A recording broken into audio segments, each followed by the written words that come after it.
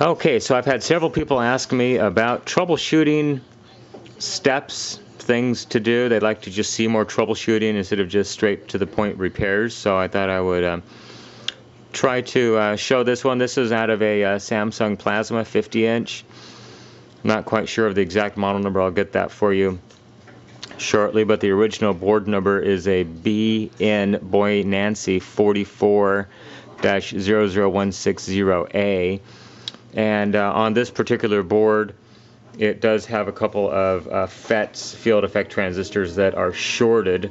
I've already taken the two transistors out of the circuit here, and it had a couple other caps that were bulged, just like you would see in all the other videos of people changing bulge caps. No big thing there, but I thought I would take you through some steps of troubleshooting this circuit board out of the TV to try to get it going.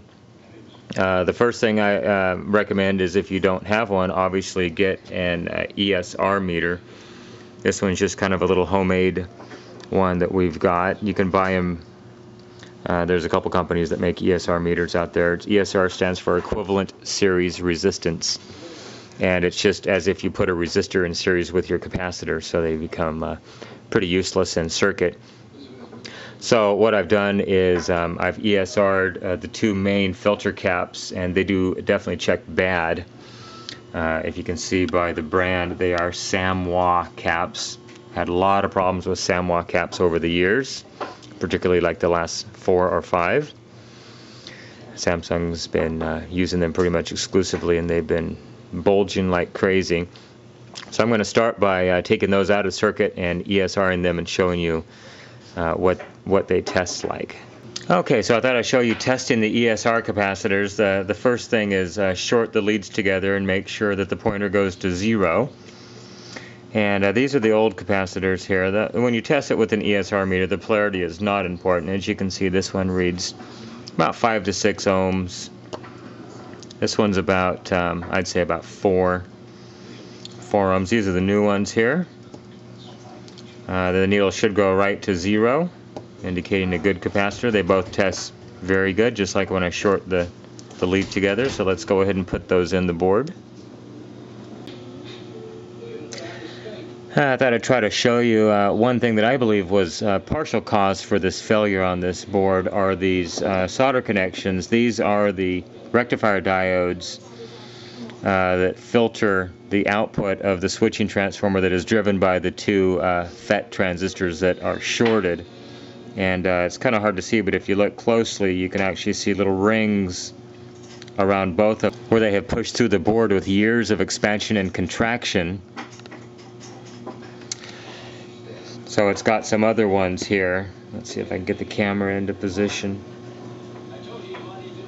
There's another set. And there's one more set. There's some other connections on this board that don't look really super good. This is the optical isolator. Anyhow, one of the pins on it has a small ring around it as well, so it's always a good idea to do a real close look over of the whole circuit board. So I've got the board out of the set, and I want to try to power it up.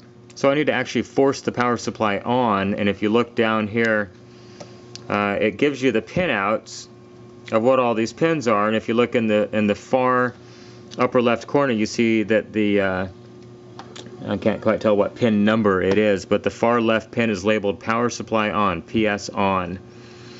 And normally by applying a voltage to that pin or shorting that pin to ground, depending upon what the current state of it is, you can force the power supply on.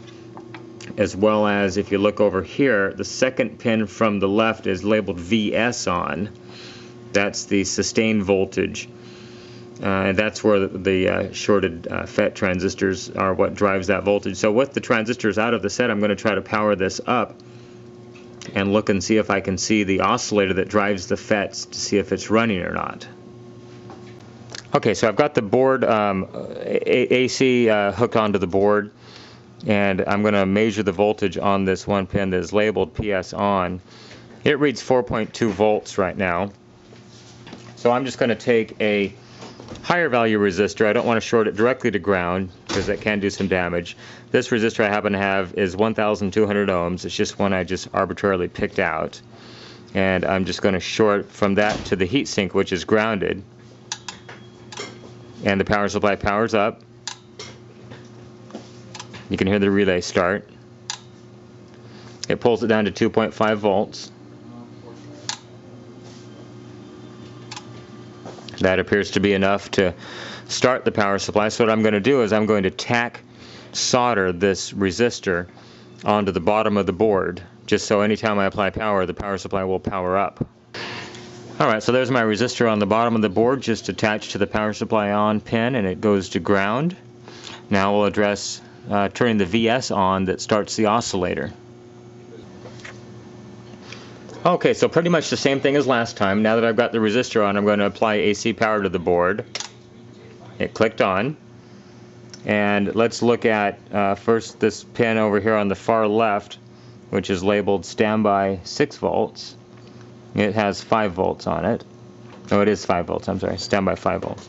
The next pin next to it is VS on, and that is low at this point, so it actually is going to need to be forced high. So we can tie another resistor between these two pins to force that VS on line to go high.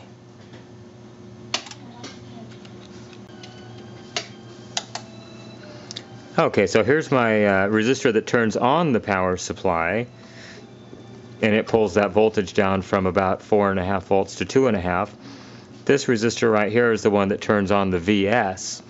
As you recall, this pin was standby 5 volts, and then this pin was 0. Now it's 4.2, so that's enough to actually start the oscillator. So let's get out the scope and look at some waveforms and see if the FETs are being driven. Okay, so I've got my scope set up here, and I'm just going to put my probe on the gate of one of the FET pads. I don't have the FETs in the set yet, so I'm just going to switch it on and look for a waveform here. That's a good waveform. I've got my scope set where this line right here is actually at 0 potential. I'm measuring DC voltage, and what I want to see is a pulse that turns the FET on, and then a negative pulse that turns the FET off. So FET on, FET off, FET on, FET off. And I want to check the other gate and look for virtually the same pulse, and I see it there. The triggering might be off just a little bit here. We can get it triggered good. So both those look pretty good. I see a little ringing in this one. So this is a transformer coupled power supply, which means the FET driver is not directly connected to the gate of the FET transistor. And so I'm looking at the waveform going into the transformer, and it looks very good and square, just like it should. So I think we're going to be good. I'm going to put the FETs in it now, and we'll power it up, and we'll see what kind of results we get. There was one other thing to note here before I go. I did a couple other component checks here, and I found that a couple of the driver transistors that drive the coupling transformer that drive the FETs were actually defective. I did not have the surface mount, so I had to improvise and put a couple standard larger transistors in here, as you can see here. But using your diode scale on your ohm meter, you can go through and test virtually every transistor, every diode on this board. There are cases where you'll need to unsolder a part here and a part there, like a diode or a low value resistor that goes across it, such as on the right hand side of your screen. It's labeled 100, which means 10 with a 0 multiplier, so 10 ohms. It's practically impossible to test this diode right here. You've got to either remove one end of the diode or remove the resistor from the circuit to test it. But I've tested all these diodes, and they all test fine. However, these two surface mount transistors were bad. I replaced them with standard, and that's got the set up and going here. Just wanted to point out that the voltage measurements on this side of the circuit are referenced from hot ground, because we're still on the hot side of the circuit, which means it is connected directly to the AC line. So what I've got here is I've got an isolation transformer right here that I have the TV power supply plugged into, as well as on the back of my oscilloscope here, I've also got another isolation transformer. So the scope actually floats and the power supply floats. So there's no conflict between where I put my ground, because I have the scope tied to hot ground, and if I were to have the scope plugged right into the AC outlet with the 3-prong plug supplied, this would be grounded to the AC line. And if I plug the TV straight into that 3-prong, or just into the AC cord, one side of that is neutral and one side's hot. So it provides a conflict between the scope ground and the power supply, and it can really do some damage. So you have to make sure that if you're going to try any of this troubleshooting steps, well, number one, that you know what you're doing as far as isolation goes, because you don't want to, like I said, have a grounded scope and plugged in to the AC line not isolated. So make sure you get an isolation transformer somewhere if you want to try any of these troubleshooting steps. And also be warned that where I have my scope on hot ground, there is about 350 volts right there, and it is those two very large capacitors, so there's a lot of energy stored right there. It can definitely do some damage just if you accidentally were to short from hot to ground. So this is a potentially hazardous situation unless you know exactly what you're doing. So I just wanted to give everybody a fair warning out there when you're working with these